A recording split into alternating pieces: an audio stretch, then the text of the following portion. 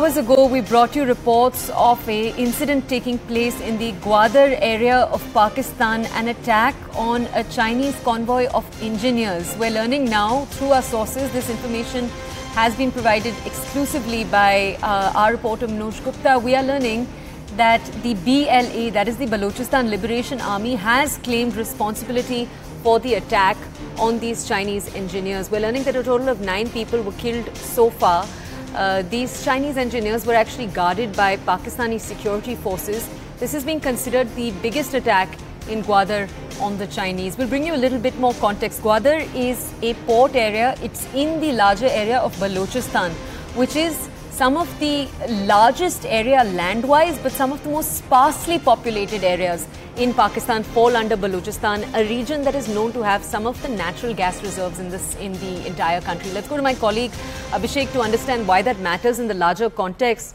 Abhishek, first tell us more context about this attack. What is the BLA actually confirming? That's question 1. Question 2, tell us, Abhishek, the BLA has in the past said that they do these attacks against China because of what they've called China's exploitative ways in Balochistan. What do they mean? Like 2 things. First, the Balochistan Liberation Army, they have been claiming since morning, it's been only a few hours since the attack has actually happened, that there has been major casualties both among the Chinese team and also the security personnel, which the government of Pakistan was trying to hush-hush.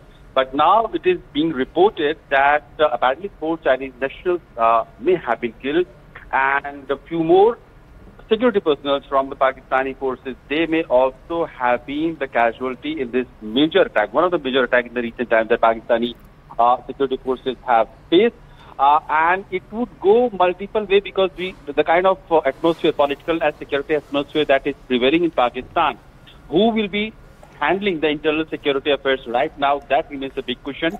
At the same time, China, which has been kind of, standing solidly behind the military and political establishment of Pakistan, they will also be pulling up their Pakistani counterparts as to what were the why the foolproof security was not given to the Chinese team, which were on way to Gwadar port along the highway. Because in the past also, when this BLA had tried to target Chinese team, China had expressed its disappointment with the Chinese authorities in the past also, and after that, Pakistan had beefed up the security measures that would always be provided to the Chinese team or escort that will be in that region. But this time also, it is being reported that the team was in 7 vehicles. They were traveling.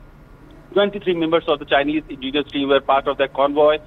The team had bulletproof vehicles, and a escort team was also there, but still, the BLA had been able to orchestrate this major terrorist attack in that Gwadar port, which they have always claimed that China is trying to discriminate. China and Pakistan with their agenda are trying to marginalize the Baloch people who are part of that land, and they are trying to target the natural resources for their own benefit rather than using it for the benefit of the people living in that region. Okay. Abhishek, I just want to understand from you, we know that there are thousands of Chinese personnel on the ground in Pakistan because there has been this wide flux migration of sorts of just thousands of Chinese nationals that have been working in Pakistan on the China-Pakistan economic corridor.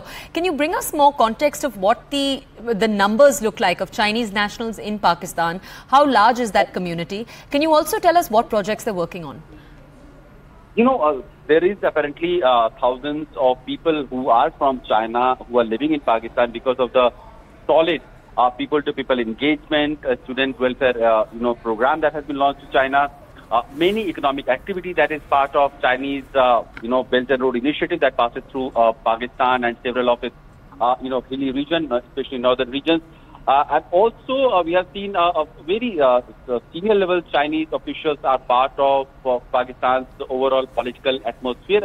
Also, at times, there's a very close linkage of Pakistani military and the Chinese intelligence officials as well because of their common security challenges. But while China has been giving all sort of support to the Pakistani government, Pakistani people, they have always been very wary of the fact that their developmental program is not going down well to the very people through which their major infrastructural projects are crossing, especially the Gwadar project that has been part of China's mammoth $50 billion project that has been given to Pakistan in the last 10 years. About $20 billion have also been spent. It has been claimed by the Chinese authorities, and along the way, several highways have been created, several port infrastructure have been created, industrial corridors have been created, and China has actually been trying to develop those economic corridors that would eventually benefit Chinese trade and commerce that will be passing through Gwadar to Central Asia and other parts of Europe as well. So people in that region, they have always been skeptic of the fact that whether China is actually doing this infrastructural project for their own development, or it is part of China's major future game plan that would eventually benefit Chinese establishment and the Chinese government, and it will exploit the real people, the Baloch people or the Pashtun, or through which these corridors have been passing. Thank you, Abhishek, for bringing us that context. Let's move